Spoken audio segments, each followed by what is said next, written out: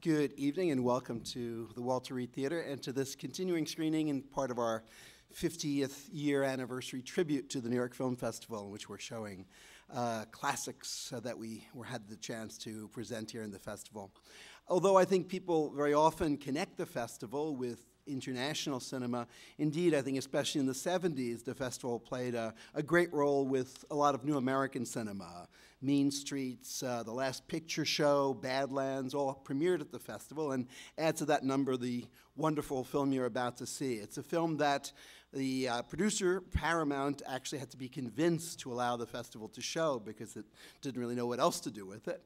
But we're very glad that in the end, my forebearers in the festival were able to do that, and the film went on to really be a much-loved classic. And we're delighted to have here to present it a great friend of the festival and the Film Society, Jonathan Demme. Thank you. Thank you so much. Thank you. Thank you. Thank you so much. That's and thank you for coming.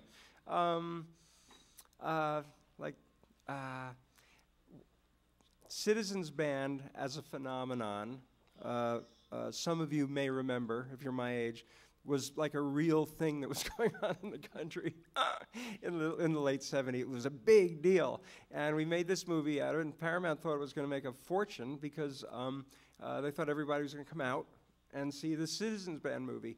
But instead, what they discovered to their horror, to our shared horror, that CBers were like home on their radios. You know, they didn't go to the movies. So it was amazing to, I had moved to New York in the mid-'60s, and I was a fierce attendee of all the New York film festivals.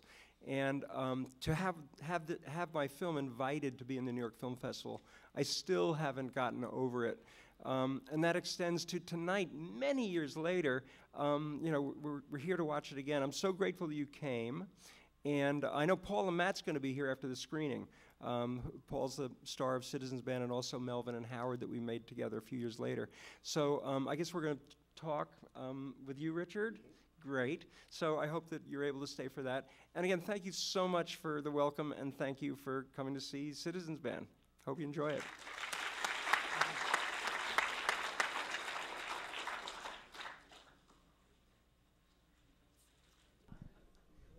Everyone, please welcome the director and star of the film, Jonathan Demme and Paul Lamatt.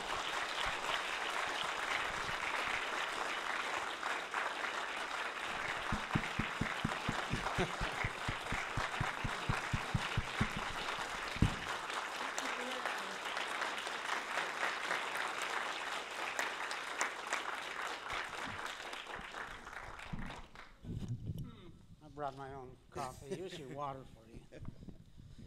I talk too much when I drink coffee, so I got half and half, decaf and regular. I know it's strange, but I'm from California. So. Let me start off if I can. Jonathan, you came to handle with Garrett Citizens Band after 3 films with Roger Corman. Can you talk about that transition from Cormanville to Paramount? And what were the different cultures like? Well, the Corman movies were you know, had their formula as much as anything. I mean, they were defined by the fact that they had, you know, like a lot of action, they had nudity, they had humor, they had like all the as much as possible all these ingredients. And you know, it was fun working with those formulas. You know, I grew up on them as a kid going to the drive-in. And then when I got the script for Citizens Band, it was one of the things I loved about it was that there was no violence, there was no nudity, you know, there's all this stuff. There were just these great characters. Also, I had been saddled with scripts that I had written for my Corman movies.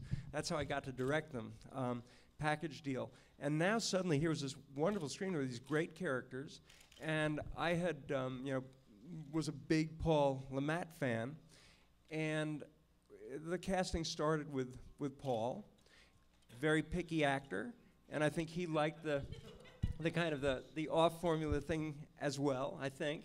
And you know, it all started there, and it was quite an experience. It got very complicated after that because, you know, there was all kinds of studio stuff, and the studio the administration that had green lighted it or lit it or what have you, got fired just as we finished our movie, and a whole new gang came in. And also our producer, the late Freddie Fields, it was the first time he had produced a movie, and he wanted to change everything. But luckily, the way we shot it, we didn't give them too many opportunities to change things. We shot it the old-fashioned way, where like, this is the coverage, there is no coverage. So that was really it. And it was the first time I ever really got the chance to work with amazing actors like Paul and Marcia and Ann, and I learned so much about working with actors then.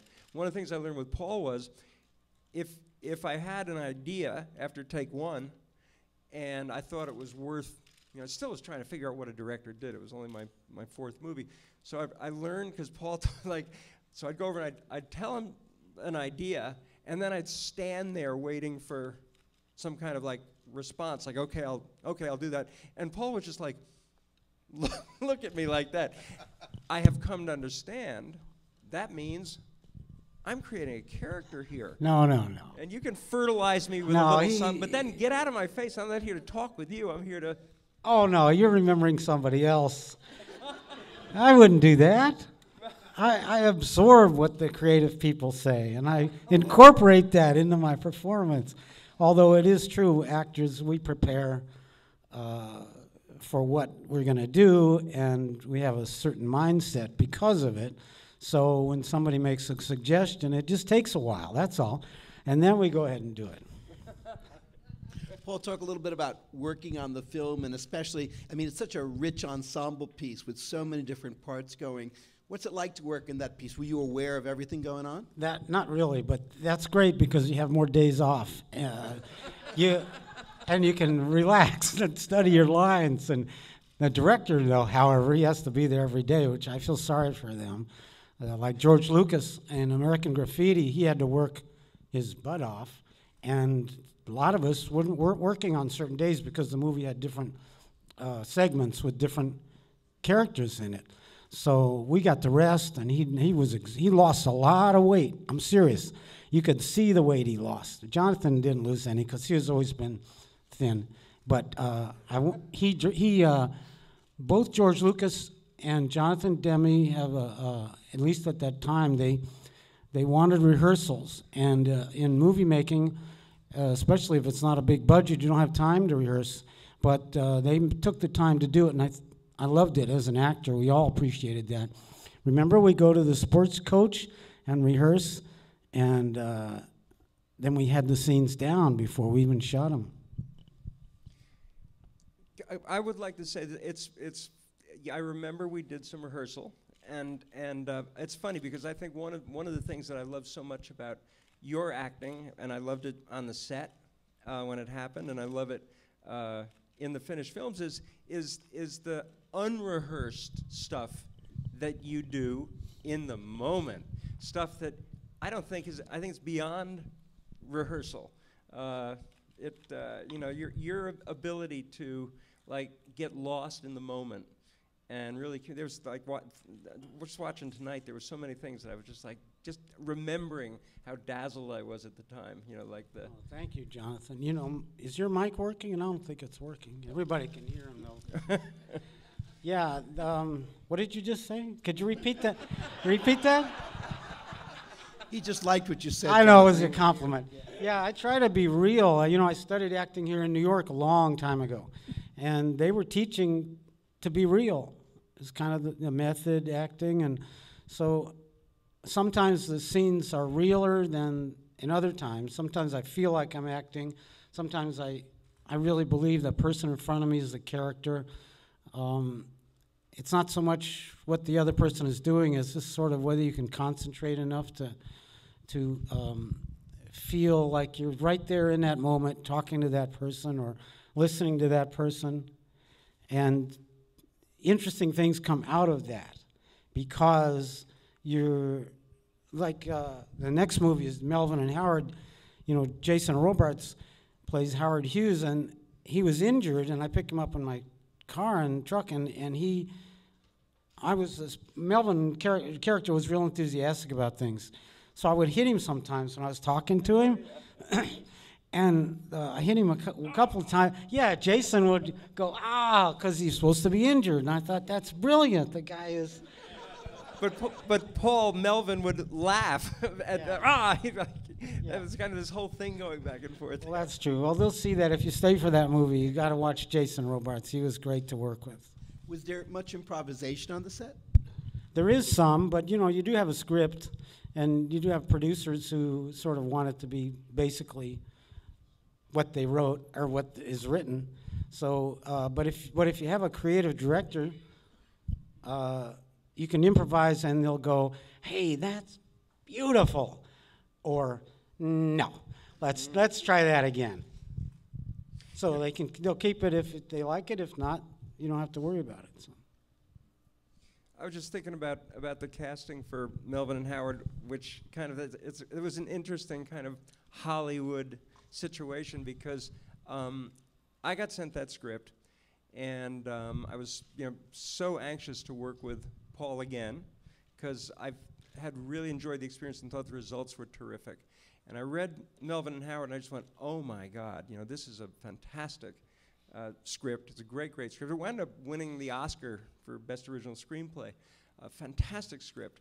And I imagined that if we had Paul Amat as Melvin and Roberts Blossom, who played Papa Thermodyne, that this would be, a fantastic combination. Indeed, it would have been. One of the things I love, I think Roberts Blossom, of course, is a great actor, but he also was not very well known. So the kind of that mysterious aspect of Howard Hughes could be served that way. So anyway, what I discovered was that the studio they hadn't closed any deals, but they were negotiating with Gary Busey for the part of Melvin, and with Jason Robards for the part of Howard. You know this. And I was like, well, there's no way that I want to work with that cast. This is what directors are supposed to have, very strong opinions. I want to work with Paul and Roberts. So what came back was they negotiated and they said, well, we like the Paul Amat idea. That's great, but we insist on Jason Robards because he's, Jason Robards. And, take it or leave it. So I was like, because I loved the script, and here was this opportunity. And as I hear myself tell this, it sounds so ludicrous that I was like, Jason Robards. So they say, look, why don't you meet Jason? And you guys can talk, and then you can make your mind up. So I said, okay. What an asshole. So I said, okay. So we met at a French restaurant for a non-alcoholic drink that Jason had chosen, and I went in there to meet him, and I sit down. And he goes like, "Hey, how you doing?" And he said, "You really should cast me in this part because my middle name, because Howard Hughes's middle name was Robard, right? Howard R. Hughes." He said, "So they're alone. You should cast me." And he says, "I know you want this Blossoms guy. He's terrific, and I know the kind of jam you're in." And I was like, I know. So I'm like, and there's Jason Robards now. And I'm like, oh God, So obviously, I made the correct decision, and it worked out very well. In fact, I think, it just worked out so great. I love that film, and I love the experience of making it. And Roberts would have been fabulous. Oh, he would have been great. He was a great actor, and he helped me a lot. It's got 2 titles: Handle with Care or Citizens Band. Take your pick, because it's had 2 titles. Can you tell us about how that happened? How did you get 2 titles? I don't really know, except, if you go on IMDb, that has sites for all movies, you'll see it's under Handle with Care. And I think it was Freddie Fields who thought that Citizens Band, he maybe did some research, I don't know, but he said that the title wasn't bringing in the audience like we'd hoped. He thought that it was a big CB craze going on in the 70s, and he thought they'd just flock to the theater. But I guess they're too busy talking on their radios to go into a movie, so he decided to change the title. And I remember Jonathan and I, and everybody was trying to come up with a title, but that's what we ended up with. Jonathan, I think the the version at the New York Film Festival that was different than the release version, wasn't it? Well, what happened in a nutshell was that, and there was that other thing that I'm just remembering, this extraordinary thing that happened in New York, an exhibition.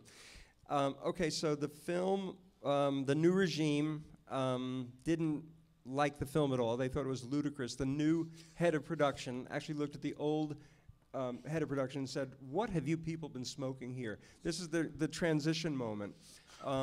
Then Barry Diller saw it, who was the head, who hadn't, he saw it at a preview out in the Valley that went very well, and Barry Diller loved it and said, "No, we should release this picture, it's very good." Then they kind of like were vacillating, and they were doing test screenings, and it was, and the New York Film Festival invited the film to be part of the festival that year. And I think Paramount was a little resistant, but they agreed to have it. And this is the version that was shown at the New York Film Festival. Pauline Kael was preparing her review. She loved the movie. She was preparing her review. It opened about a week later, and she went to see it at one of the theaters on 57th Street. And she saw that the film was not what she'd seen at the festival. It had a completely different ending. I don't even know what that other ending was. I don't think it ended with the wedding. The wedding, no wedding. Yeah. And so Pauline Kael went public with this outrageous thing, as far as she was concerned, that the studio changed the picture. I got a phone call and said, is this your work? And I was like, what? I didn't even know that had happened. So Paramount. They didn't tell you anything about the change? No. I got fired off of this movie, and then some directors called Freddie Fields up and said, you can't do that, no one will want to work with you. And this is in post-production. There's all kinds of stuff. He just wanted to change everything. They took out all the shots of Bruce McGill in the scene when, Bruce McGill, that's his first movie, by the way. So, these brothers. So in the scene where Paul goes to his house and calls him out, and he's wearing a T-shirt, and Freddie Fields, in his desperate desire to have an impact on this film, would have screenings in his Beverly Hills mansion night after night after night, and have all the superstars and celebrities come over. And one night I came into the cutting room to find our editor, John Link, bless his heart, removing all the shots of Bruce McGill in the T-shirt in that scene, trying to find a way to present that scene without it, because Tony Curtis had seen the movie at Freddie Fields' house the night before and thought it was disgusting to see that guy's nipple. So, did you know that? You heard it here first, ladies and gentlemen. By the way, that's I don't know, did anyone recognize Tony Curtis's voice in the opening sound montage? Yeah. So, now again, the way we shot it, because we shot it the old-fashioned way, they had to put the shots in. They took them out, and then they had to put them back in. So many things were being changed. But so they restored the ending. So the release version quickly became what we saw. Like Paul said, like I said previously, nobody came to see this movie, Citizens Band. Nobody came. But by now the reviews were terrific, and the people at Paramount thought it was good. So one of what was happening while they're trying to figure everything out is one of the big, wonderful, amazing distributors in New York, Don Rugoff, said, I love this picture so much. What it needs is word of mouth.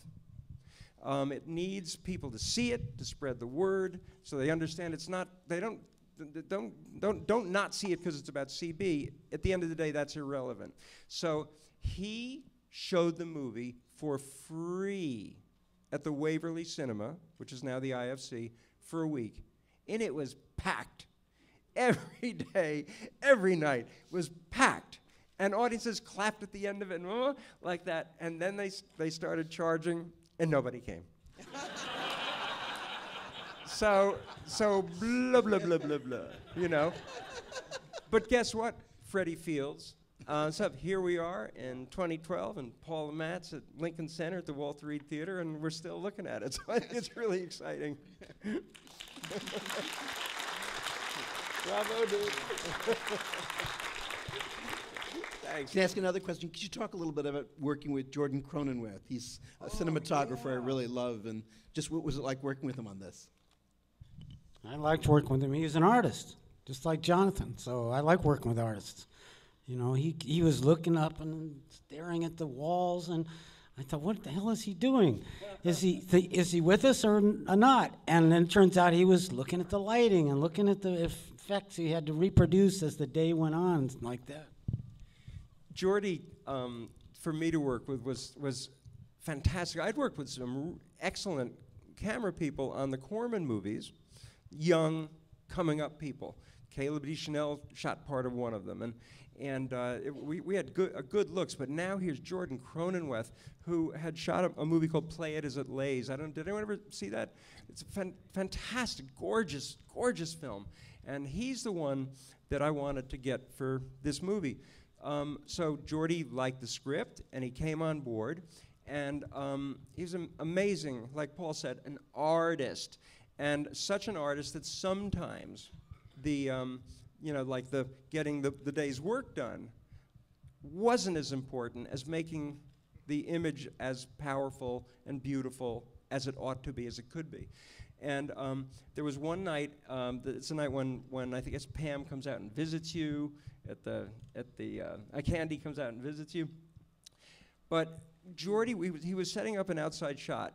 And by the way, I had a great assistant director on that, who later became producer on all of Larry Kasdan's movie, Charlie Oken, a brilliant AD. Who taught me so much, and I'd say because I really didn't know what I was doing by the time, even though I'd done some movies already. He's being humble. He knew what he was doing. Well, I mean, he probably picked up things as time went by. But before this, he did a movie, Fighting Mad, with Peter Fonda, and you can see in that movie the elements that he incorporated into Citizens Band. You know, the small town, the kind of interesting characters that are a little strange, and the tension that can exist between the characters. He brought all that out in his next movie. And I wish I had watched that movie before Citizens Band, because Peter Fonda was good in it. Yeah. Was good in it. He was a little tougher than I played Blaine. And I wish I'd played Blaine a little tougher. But that's the way it goes. I'm glad you didn't. We Thank like your you. softness. But Charlie was great. I'd say to him, because honestly, they say when you direct for Roger Corman, and you haven't been to film school, as I had not, you're conducting your education in public, and you're every single moment learning. So the curve was happening, but there was key vacuums in my knowledge of how to direct. So I would say that I'd have a good idea, but I didn't know how to tell everybody how to get it. And on the Corman movies, which she shot in 3 weeks, it was like you're just like everybody's like bap, bap, bap anyway. So I know there was a moment at the end of the movie when Charlie Oken would came to me for the scene with all the vehicles going by. There's a wonderful shot there where one vehicle leads to another, and it's all synchronized. And Charlie he came over and said, "So Jonathan, what do you want to do here?"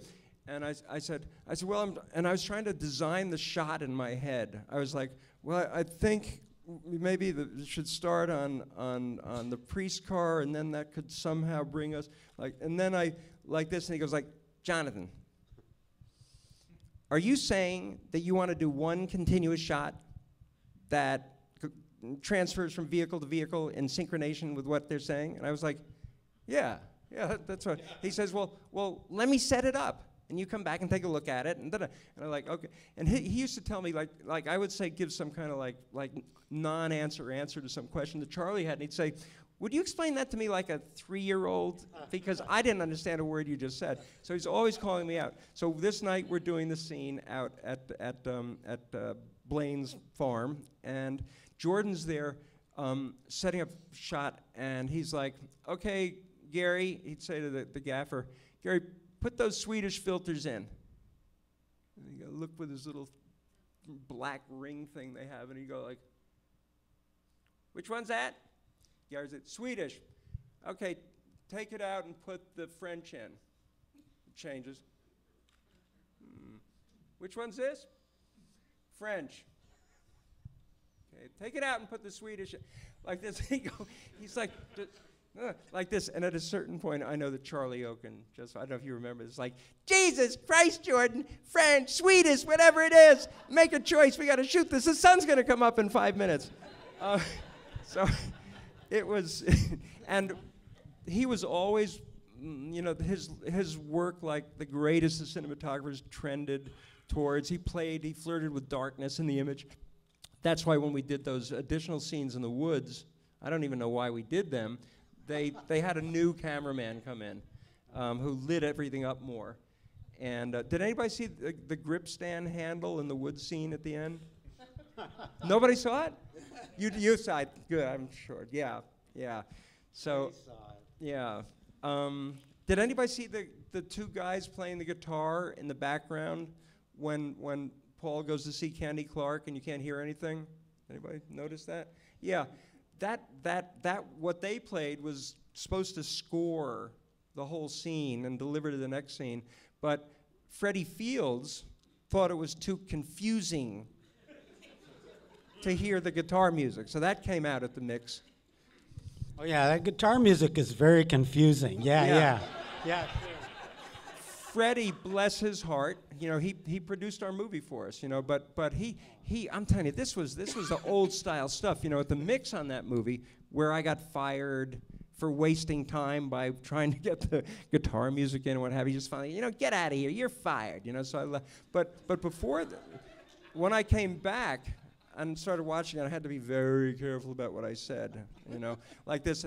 And there'd be like a massage table, like at mixing stages. I'm sure many of you have been on them. You know what they're like. There's a screen. The mixing board is back there, like this. Freddie, bless his heart, he's out there on a massage table in front of the screen. Teams of masseuses, and I'm sitting there like. And sometimes I begged for a sound effect, or I begged for, there were things in there, and then there's crazy stuff. So it was quite an experience. And that's a long-winded response to your... Yeah, Jonathan can talk, all right? By the way, about your acceptance speech at the Oscars. Oh, no, forget that. He won Oscar, what was I going to say? Oh, but you didn't have any of these troubles on Melvin and Howard, right? No, nobody interfered with you. By then, they were with him. Until it came time to release it, right? Oh. Yeah.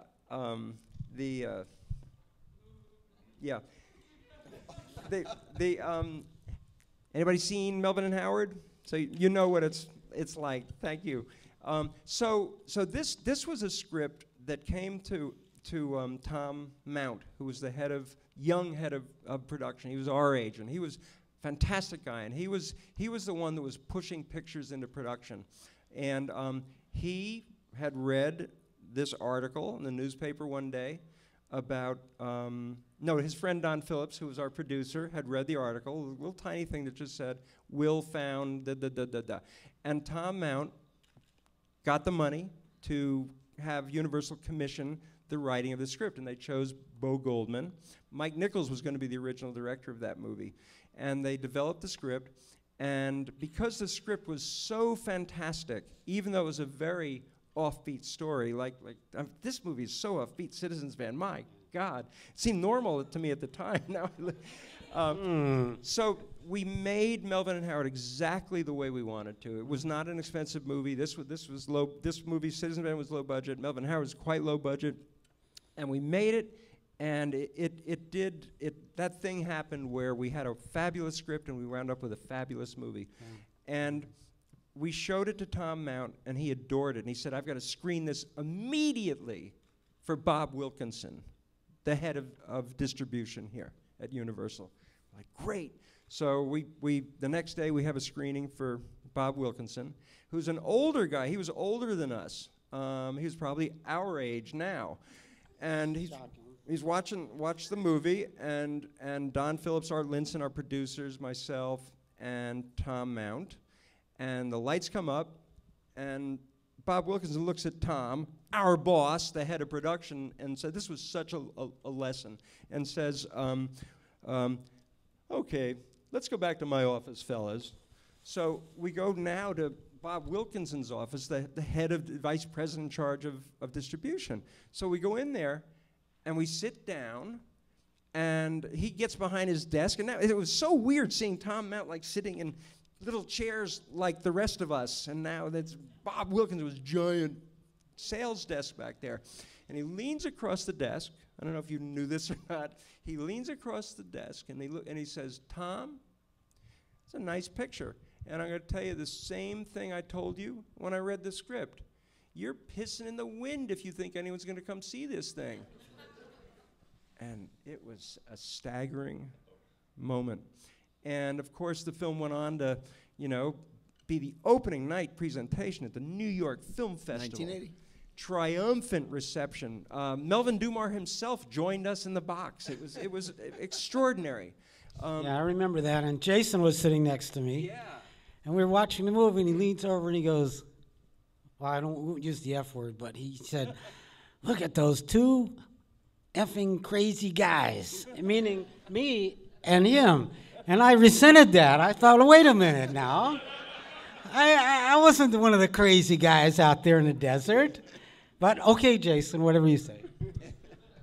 But yeah, the critics loved it, and it won a national award. What was that? The National Critics Award. Got so many the New York Yeah. Film Critics and Yeah. Oscar nominations and this one thing and another.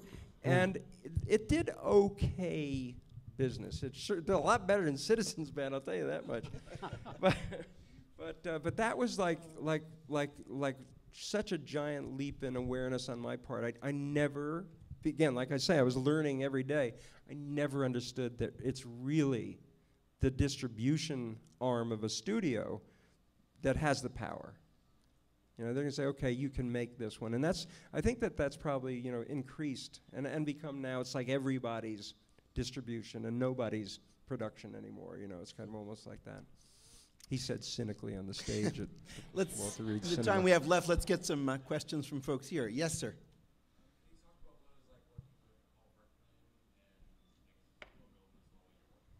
Can you talk about the two screenwriters, Paul Brickman and Bo Goldman? What was it like working with each? Well, I don't know. I didn't work much with them because, the script was finished. And I would think the same thing with Jonathan unless there was some tweaking to be done. I have to be honest in response to that question. It was great working with Bo Goldman, and it was great working with a Bo Goldman whose hand had been guided to a significant degree by Mike Nichols. We had a lovely, lovely experience on Melvin and Howard. Paul Brickman, who was so aghast at this Roger Corman director being hired to direct his masterpiece. He was even younger than we were at that time, and he just was. Oh man, he just thought of it. I looked one day at the list of 22. The script had been submitted to 22 directors before they finally sent it to me, and they sent it to me because yes, it's true, because Freddie Field's girlfriend Cherie Latimer had liked Fighting Mad that Paul mentioned and recommended me, and in desperation they offered me the gig. So Paul Brickman was very clear in his disdain for me, and he was also the associate producer of the movie, and we went up to Marysville. Did that mean he actually had something, or was that just an honorific they gave? Well, it can be anything. Associate producer can be anything. It's often the hardest working person on the production team. In this case, it was Paul's deal and Freddie wanted to work with him more. So Paul came up to location in the role of associate producer to just damage control. Within the first day, he was, and Wedgeworth came over and said, "Jonathan, was that last scene we did okay?" And I was like, "Yeah, it was the Chinese restaurant scene." I said, "You kidding? It was fantastic." He said, "Oh, because Paul wanted to know whose idea it was to say it that way and this, that, and I'm confused like this." And so I went to Ben Chapman, who was our production manager, this veteran production manager. He had been the head of production at Republic Studios. And I appealed to him, and I said, "Ben, I don't know what to do. I'm really furious because Paul Brickman is going now to the actors and saying he didn't like it." And he said, "Well, I think you should throw his ass out of town." And I was like, can I do that? And he said, you give me the word, he'll be on the next Greyhound out of here. Yeah, I remember this now. After the fact, that's right. And I just thought, well, they had a conflict, and Paul's gone, and Jonathan is here. I think Paul should have been a director, and then he did direct later, and Yeah, he risky did a business. He did good a job great with job on that. So, risky business. so he couldn't control himself, you know, for his idea with his ideas, and he was infringing on Jonathan's world. And he never said anything to me, by the way, because I think, you know, he'd already tried that. But he did as a matter of fact, he did say one thing to me. He walked up to me between takes, but he didn't say anything about my performance. He said, do you like the color of the car, you know, the Nomad? And I said, yeah, I know. And I said, yeah, it's appropriate. And he said, I don't think it's the right color. Are you sure about that? And I thought, well, it's appropriate. What do you want? And, you know, he wanted it to be more flashy. Yeah. And I thought, well, I don't think that's right. You know, I did a car movie with a red hot rod, Aloha, Bobby, and Rose, the name of it.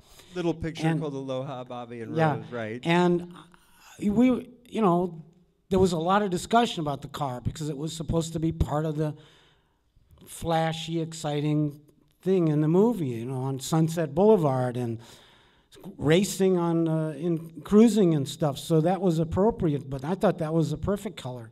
You know, it's. Well, Paul was on a learning curve too, and I wasn't the good guy and he wasn't the bad guy. We just were coming from two, you know, places that were irreconcilable. And so I said, okay, Ben, throw him out of town. And about an hour later, Paul came up to me, Rickman, and said, Ben talked to me, and I'm really sorry. I understand now that I shouldn't be saying stuff to the actors, and I give you my word that I won't interfere anymore. And I said, Paul, I'm really sorry, but you gotta go. You gotta go. It just, you know, when you're directing something, you know, you've got to, you try your hardest to make things work the best, and your community is formed on both sides of the cameras, you know, and we're all working together, and to have that kind of discord, even in the scowly thing, if he's not saying anything. So I thought that was like, I couldn't believe I had done something so mean, but I understood that I also was being as professional and as grown up as I had been so far on a movie set to go with that. And things went really well after that. Did he ever say anything about the final product? Oh, yeah, we never made up. You know, we never became friends. He never embraced the movie. We got, you know, the good news was Paul wasn't there for me. The bad news was we were getting these notes every day now. You know, and he'd look at dailies and unleash these notes, and anyway. So the experience was not good. Yeah, for but us. the movie. But the movie. I can't wait to see this on YouTube. Sorry. Oh yeah, the movie got on a lot of 10 best lists. I don't know if they do that anymore, but in those days they were really popular, and it got on 10 best lists. So I think it was successful artistically and creatively, and the reviewers liked it. And in fact, the Washington Post critic, Gary Arnold is his name, and I remember this because he put it on back-to-back 10 best lists. He liked the movie that much that the next year he cheated somebody out of their spot and gave it put on his next year's 10 best list, and he put in a note in there and said he just thought this film needed more recognition than it had, and I thought that's quite flattering. Speaking of Washington and Gary Arnold, there was the best review that picture ever got that I've ever heard for anything I've ever been connected with. I got a phone call saying, you know, go to D.C. because Candy Clark's friends with somebody who's connected in Jimmy Carter's administration, and they want to see the movie at the White House. So I got down to Washington. I was a big Jimmy Carter fan then. From the moment he pardoned the draft dodgers who went to Canada without anyone asking him to, I was on his side. I still have tremendous respect for him. Anyway, I was very excited to go down there, and we went down and watched the movie. Met President Carter and Rosalind and Brzezinski and everybody and all these. That guy, the general with the satchel handcuffed to him, that thing like that of thing, and senators and congressmen and the screen, and everybody got a glass of white wine, and then the screening, the lights go down. And the director gets to sit in a chair next to Jimmy Carter. So I'm sitting in my overstuffed chair next to him like this, where he's right there. And at a certain point, I see Amy Carter's daughter's like, she's starting to fidget around back there and stretch and stuff. I think she was like 12, and I'm like, oh my God. So at a certain point, she's getting up and she's coming by my chair, something like that. And I know I grabbed her because the plane scene was about to come, and I was convinced if she saw the plane scene, she would fall in love with the movie. So I said, "Go sit down." Something like this. Movie goes. It's over. Lights come up. President Carter looks over at me, goes, "Well, that's America." I was like, oh my God. Yeah, that's funny. Hey, I have a Jimmy Carter story that you don't know about. I happen to have had a friend on the inside of the White House circle, and he was a big shot in Massachusetts, and Lester Hyman was his name. I knew him for years, and I asked him when Melvin and Howard was being screened in the film festival, I said, could you get on the inside and invite Rosalind and Jimmy to the festival? And he said, yeah, I'll do that. But they didn't come, so my inside work didn't work out too well. I love they were invited, though. Yeah, they were. Yes, sir. Hi, Cornelia Burma. I have three really quick questions, sort of yes, no answers. Is Ben Chaplin the son of Charlie Chaplin? One.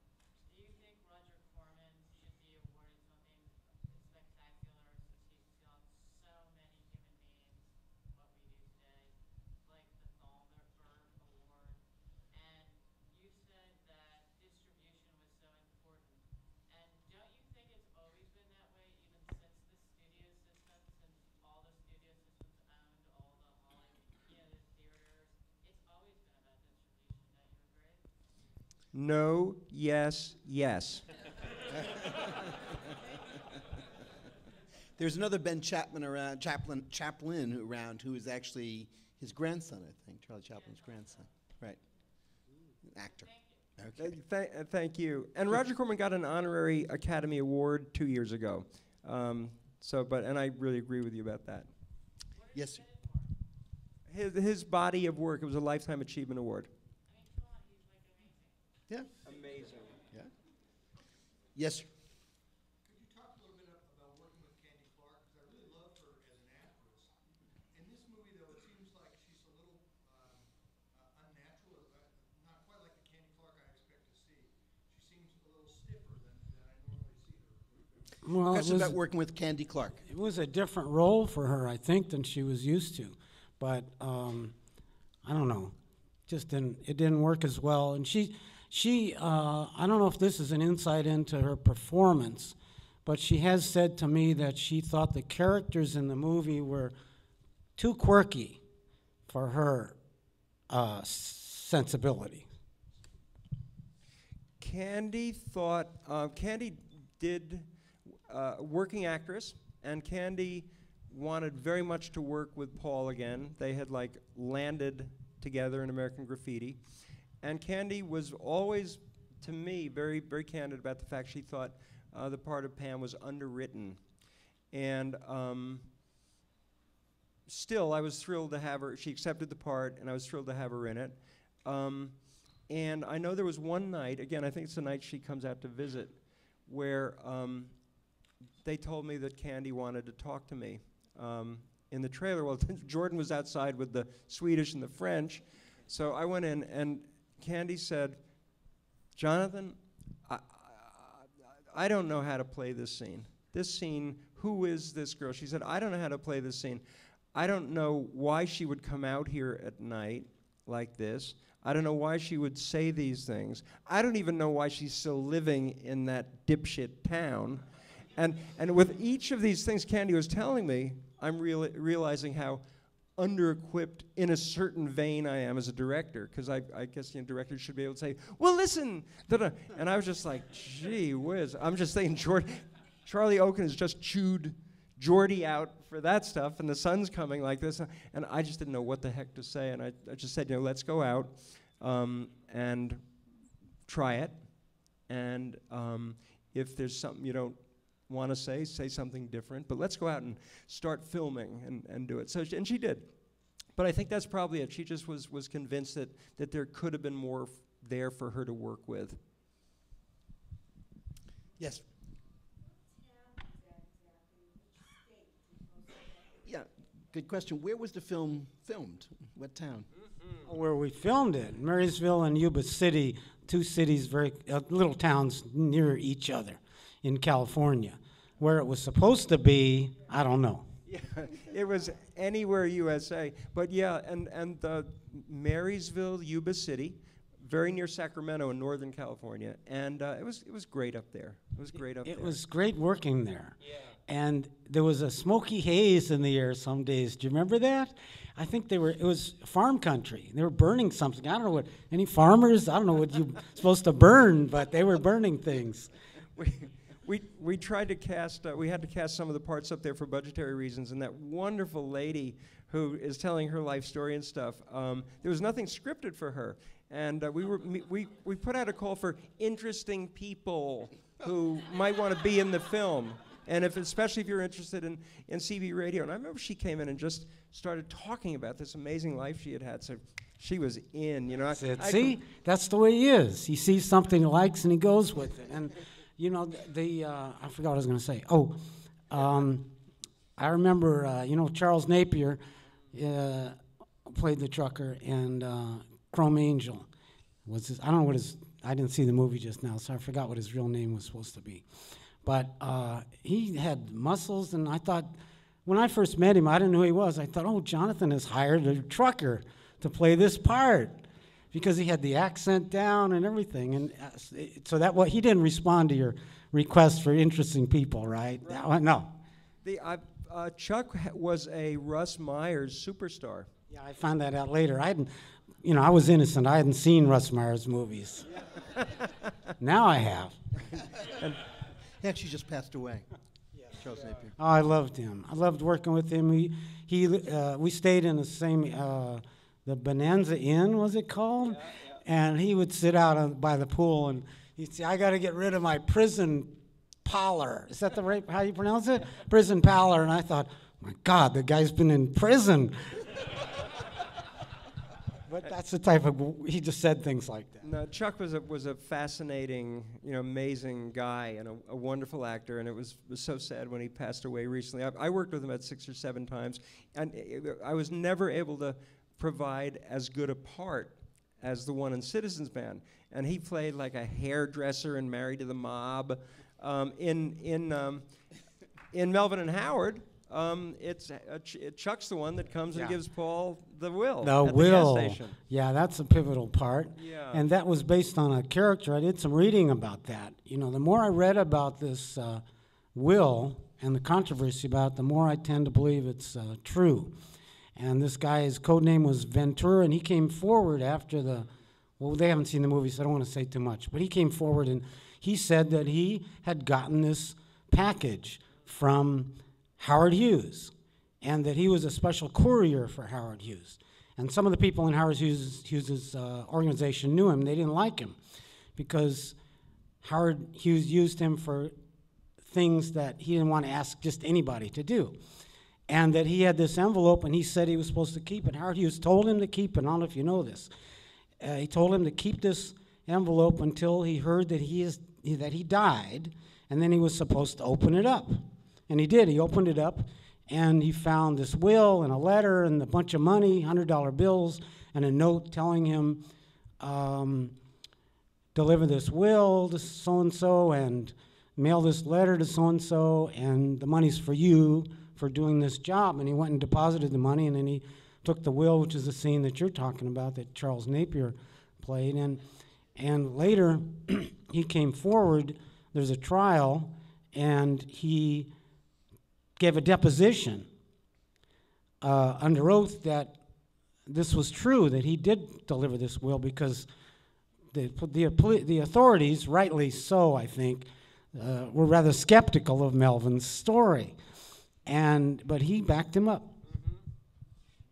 Yeah, and I think that also the fact that it was, I think this guy, I didn't know as much as that, which is an amazing story, but one thing I heard was that this guy was Ventura, that he was Howard Hughes's guy, and Summa Corporation didn't like him. He would do things outside of Summa, and of course it's implicit in the Howard Hughes will, the Melvin Dumas will, that Summa is dissolved. That's where all the fortune went to all these other places, including Melvin Dumas. And so that was kind of part of the thing. We filmed, if you see the movie, it's the credits, the opening credits are in Howard Hughes's handwriting, and the courtroom that we there's a trial scene, and that's the courtroom where the trial happened, where Melvin was put on the stand. Dabney Coleman plays the judge, and what he says in our movie is exactly what he says to Paul in the movie is exactly what the real judge said to Melvin Dumas at the time of this hearing, and the real judge was in the courtroom. He agreed to be in the shot with the original stenographers. We duplicated that reality quite a bit, and I asked the judge, because he was skeptical. Don't spoil the movie now for something. No, this doesn't spoil. I mean, that there's this contested will, surely. But no, I asked the judge if I could talk to him for a minute, and he said, sure. And we went into his chambers, and I said, do you think there's any possibility, and I know what you said, and I know that it was thrown out. You know, this will was thrown out. So do you think there's any chance that could conceivably have been the real thing? And he said, I'll tell you two things. One is that if it was a forgery, and he said this is what haunted me in reaching my judgment, if it was a forgery, it was the longest forgery in the history of forgeries, because it was a handwritten will. It wasn't just signing Howard Hughes's name, that the calligraphers said yes or no. Whoever, the Boy Scouts of America was one of the beneficiaries. That's a complicated issue right there. There were a lot of beneficiaries. But so everybody was hiring these lawyers. So he said, that's an extraordinary act of forgery to do an entire 5-page handwritten will. The other thing is that it was hard not to believe Melvin Dumas. The facts were against it. But so he was like after all those years, he wasn't saying, oh no, absolutely. So I like to think it was real. I wasn't sure at the time. But since that time, I met someone who worked on the new candid camera. Have you heard of it? It was on about 10 years ago. And he said that he was on the crew for the new candid camera, and they were filming an segment at the Dunes or the Sands, I forget which of the. Anyway, there's a hotel in the beginning, right, where Melvin takes Howard Hughes to this Dunes, but it's not the Desert Inn, which is where Howard Hughes lived.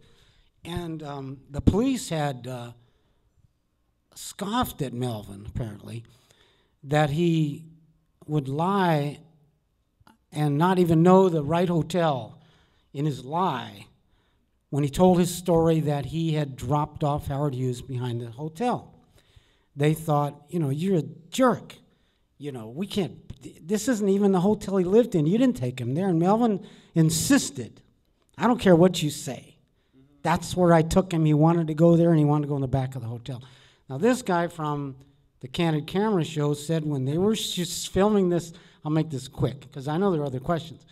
He said that the manager of the hotel, and this just happened, 5 years ago or something, took us in the back to show us the secret hideaway that Howard Hughes had arranged to keep there behind that hotel, the Dunes Hotel, or the Sands, whatever it was, that no one was supposed to know about, just him and the owner of the hotel. And it's still there, apparently, and kept in the way that Howard Hughes kept it. And that he used to come there when he wanted to get away from the corporation. I believe it. And you will too after you see the film. Before we go, because we do have to set up One for more the next question. show. One more question? Okay, this gentleman over here on this side. Can Jonathan tell one of his great stories about David Byrne, Talking Heads, and Stop Making Sense? Yeah. Well, when we show Stop Making Sense, we'll bring Jonathan back. The big suit was he asked a fashion designer. He said, "I want my head to look little when I'm performing a couple of songs at the end. How should I do that?" And the guy drew the big suit on a cocktail napkin at the bar, and that's how that happened. Wow. But I was going to ask you, Jonathan, before you appeared in the New York Film Festival as a filmmaker in 1977 with, Handle with Care, Citizens Band, you also worked at the New York Film Festival years before, and you told me a great story before, and I'm wondering if you would relate that to the audience, of when you worked at the festival as a publicist. Yeah, well, I worked for a.k.a. Contemporary Films, and they distributed like several of the new Godard films and stuff. And Richard, I don't remember what I told. There were so many things going on in those What about kaleidoscope. Truffaut? Oh, Truffaut. Okay. Well, yeah, that was yes. Okay. Very quickly, because I know thing. But I was working as a publicist for United Artists. This is before this was after my little tenure at a.k.a. Contemporary, and Francois Truffaut was coming to town to publicize The Bride Wore Black.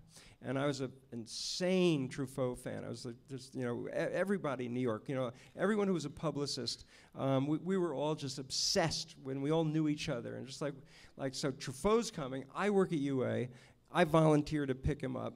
And I went out to the airport to meet him. I couldn't find my Truffaut button, so I wore my Jean-Luc Godard button instead, which Truffaut was like, what? No, qu'est-ce que c'est? So he didn't speak much. He chose not to speak too much English. He's probably a little shy. His English got better over the course of the 5 days that I took him around all these interviews. He was terrific. When I picked him up at the airport and took him to the Algonquin Hotel, as I'm ushering him up, I'm like 22 years old or something like that, and God has landed, and I'm ushering him up to the registration desk, and before anything happens, the guy behind the desk at the Algonquin, which is such a great place, looks up and goes, "Oh, Monsieur Truffaut, welcome. Signor Rossellini left this note for you." And I was like, handwritten. And I was like, oh my God, this was pre-eBay, or I would have So anyway, I took him around, and I tried to. Bride Wore Black was based on a novel by Cornell Woolrich, William Irish, who wrote so many fantastic stories that were turned into great films by Hitchcock, and there's many of them. And I found out that Cornell Woolrich was living in New York. In residence at the Sheraton Russell Hotel, which is no longer there on Park Avenue. So I thought, oh my God, I've got to, the buff in me, it's like pretending to do a thorough job here. I'm like, I can meet Cornell. So I called up, got put through to him, explained to him that Francois Truffaut had made a film of The Bride Wore Black, he's coming to town soon, and I would love to arrange a screening of the film. And Cornell Woolrich told me on the phone, he said, one of my legs was amputated, about 10 years ago. I don't really go out very much. I'm not so sure. And I said, I'll send a car for you with a team of people. That would be me and, another crazy young publicist named Paul Wolf. And we'll send people to help you get there, and then the elevator up to the thing like this. And he says, okay. And he gave me a time that he would screen it.